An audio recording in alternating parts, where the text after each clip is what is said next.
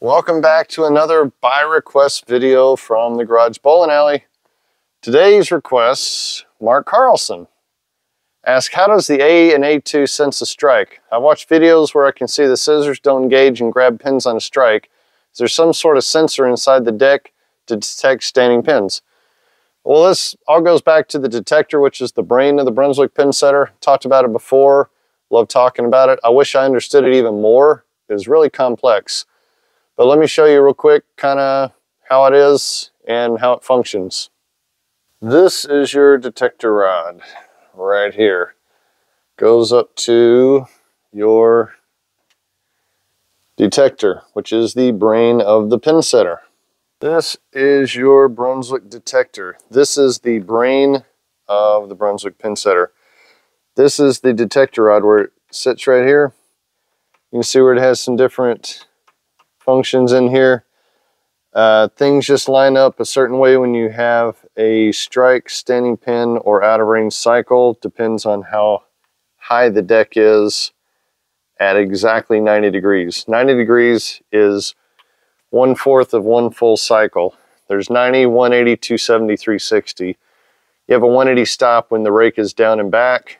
90 degrees is right when the deck comes down and is either comes free down on a strike, standing pins, or an out of range. It comes down to 3 different levels, and that detector rod has a quick thought process mechanically and tells the pin setter if it's a strike, okay, go ahead and sweep everything, cycle, don't run the scissors, but go ahead and cycle the moving deck and do a full long stroke to where the machine comes down all the way down, sets new pins. If it detects standing pins, it says, hey, operate the scissors, do another short stroke so the machine comes down on the short stroke, up and back down on the short stroke. There's short stroke, long stroke. And then also the third is an out of range where the deck comes down, it's even higher because it's on a standing pin, and detector rod says, hey, got an out of range, and do an out of range cycle where it pulls the clutch, stops the machine. Check out our other videos, kind of explains a lot more of that in detail.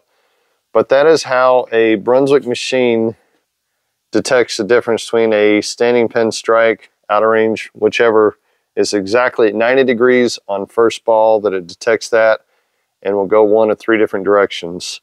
But this is what does it. It's right here, this detector rod.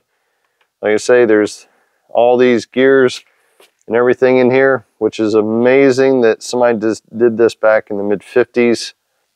But that's what controls the Brunswick pin setter mechanically. There's no switches, there's no solenoids. There are, but those are just for like ball lights, things like that. But truly a Brunswick pin setter would run if you plugged in the pin setter motor and nothing else and just cycled the motor.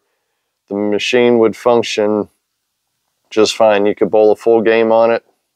Standing pins, strike cycle, everything would happen with just that motor spin because it's 100% mechanical. Well, there you go, Mark. Hope that made sense to you on how a Brunswick pin setter detects the difference between standing pins and a strike and an out of range. It's all mechanical from the detector. I hope you enjoyed the video. Keep the requests coming. I'm trying to get to them all. I've got a few pages here and requests and try and do them all. Thanks for watching as always. Keep subscribing, keep telling everybody about us. Tune in. We're usually live every Sunday evening and Monday from USA Bowl during league. So see you later.